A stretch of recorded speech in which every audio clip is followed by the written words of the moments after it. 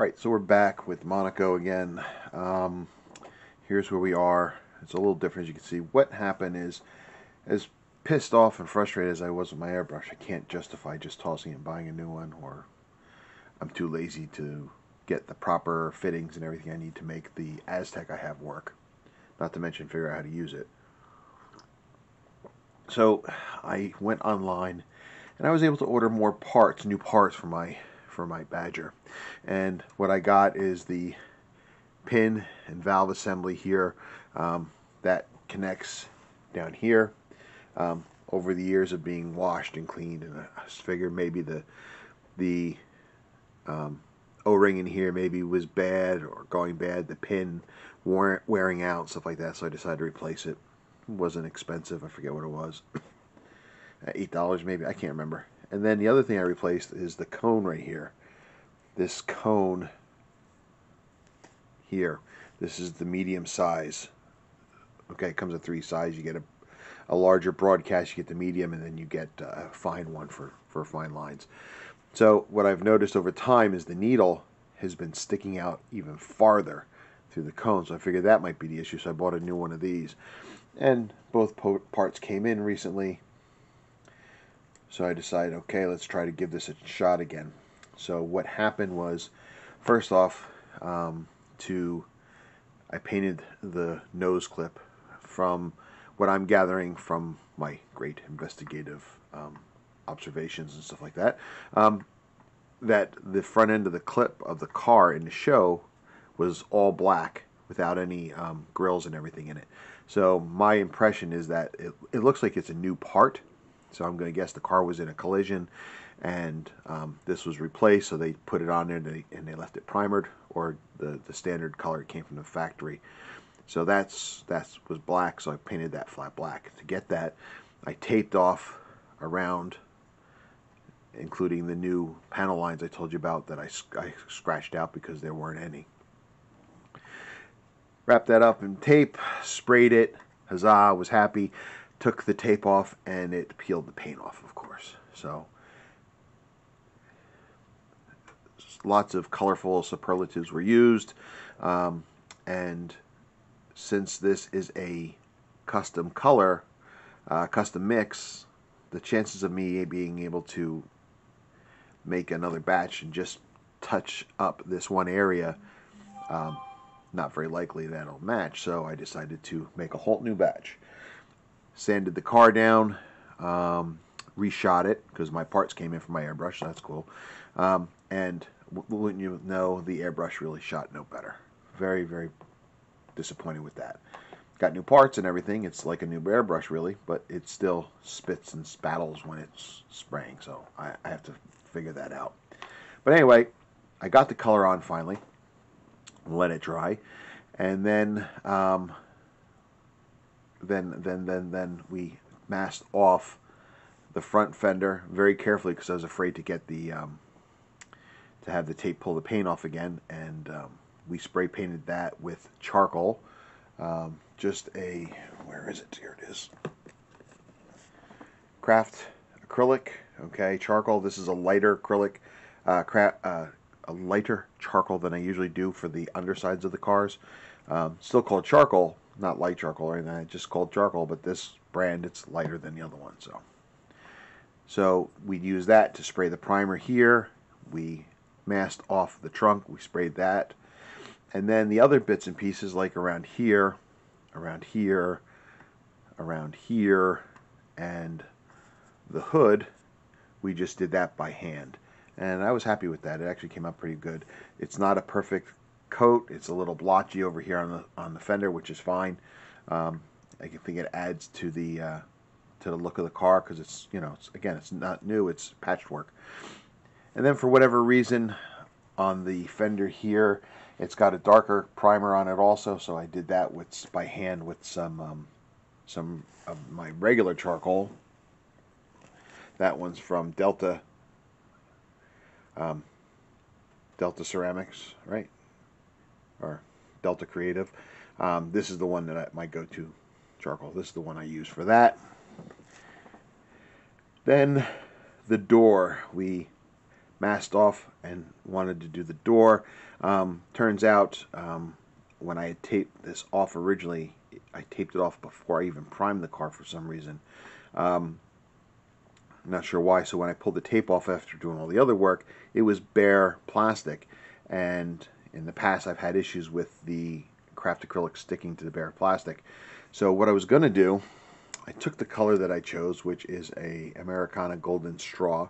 Not too bright. I like that idea. I watered it down a lot. My goal was to just put a small little layer of paint on here, get it to adhere, so when I went back and spray paint it, it would have something to stick to. Lo and behold, it stuck fine when I brush painted it, and it came out looking pretty good. Again, not perfect, but it has that worn out look. So I did like 3 coats of a watery mix of the Golden Straw, and this is what we're left with. I think it looks pretty good. I'm going to leave it like that. I'm not going to bother taping off because, again, I'm afraid to pull everything off, so I'm just going to leave it. It's okay. Next, I have to figure out what I'm going to do for the trim work.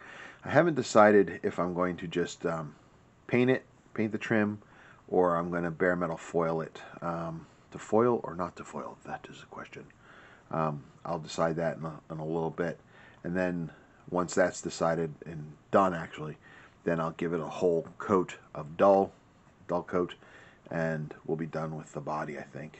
Oh, well, I'll have to paint the marker lights too, but then it'll be done. So, all right, be right back. Hey guys, welcome back to the final for the Dodge Monaco as seen in the TV series Hunter. Yeah, that's it. It was a simple kit. Finished up before you knew it. Just kind of got away from me. Not the greatest kit in the world, I'll say that much for it. A lot to be desired of it, but I kind of knew that going into it. But overall, the results in the end are kind of cool. I'm happy with it. I'm sure you put in on the shelf there, and people will see it. If they've seen the show, they're going to know what it's from. So I'm pretty happy with it. So, what can I say more about this? You know, yeah, pretty much that's it. I wasn't pleased at the way, like, when you put the interior bucket into it and it just kind of floated around.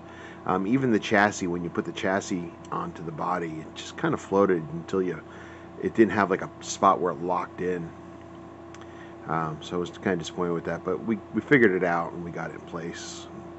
Had to use a bunch of glue to get it to lock in place there. The light I stole from Starsky and Hutch Torino, which I screwed up about a year or so ago. So that car will ended up being rebuilt as a regular Torino of some kind, not a police car, not the Zebra 1 or whatever the hell they called it, because the decals are on it and it got screwed up. So I decided, why not use the red light? It's perfect for this car. To make the antenna, or the wire going into the car, I took some fuse wire, wrapped it around a pin, really tight, kept it nice and tight, wired it, put it in, and glued it, and she looks pretty good. I said we made the front look like it's new components without the grills, so you could see through into the radiator wall. See the radiator there and everything. It's pretty cool. We put the primer everywhere. It was on the car. The antenna is bent over like it was on the show. Some scenes of the car you saw it had 4 hubcaps, others it had no hubcaps. I decided to go 2 and 2, 2 with and 2 without, just to add some depth and points of interest to it, make it a little stand out a little bit more. But yeah, that's about it. The underside is one of those one-piece jobbers, nothing special there. Okay, we just made it dusty and dirty, not overly done, I don't think, but just enough to make it look worn. The engine compartment, I did something a little different with the engine compartment. go. You can see that. Zoom in a little bit. There you go. So I tried to make it look full. You know, if you look at these old 70s cars, the engine compartments were just, the engine was dwarfed and surrounded, almost drowning in some cases, with hoses and cables and wires and whatnot. So that's what I wanted to do here. So for one of the first times, I added battery cables, I added heater hoses and all kinds of other hoses that I can find, overflow hoses. The radiator overflow hose was installed, all that stuff. You can see, hang on, ow, ow, ow. You can see here we added the extra supports from the end, you know, inside the engine compartment there that the original car had. This kit didn't have it. It just added some styrene, and then we grinded it up, we rusted it up, dusted it up, and all those good things. Okay, we weren't going for perfect accuracy. We're just going enough to make it look busy. You know, that's about it. All right, so that's that. Oh, another thing that was a problem with the car is when it was built and I put the hood on, the hood didn't fit right and it would rock back and forth. And it was driving me nuts to figure out why it was. It turns out this piece here, it actually crested to a point right here. So what I ended up doing is taking my Dremel, ground it down till it's flat, and then when I put the hood back on, it fit like a dream, like it's supposed to. So just something for you guys to watch when you come across this kit in your own. We also did the underside. We painted it, dirtied it up, grimed it up. So that is our Dodge Monaco Hunter style. So he'll be cruising the streets of LA now, catching the bad guys, catching the rapists with his partner Dee McCall. Good times. Anyway, that's it. It was a short build, quick build, but it was a fun build. And it was a different build, I think. You don't see a lot of these cars out there, so I thought it was cool. So, yeah, that's it. I will put some glamour shots at the end of this video so you can check them out a little better than my video camera, which kind of sucks hard. Give you a better look at the car. But anyway, until next time, guys, be strong.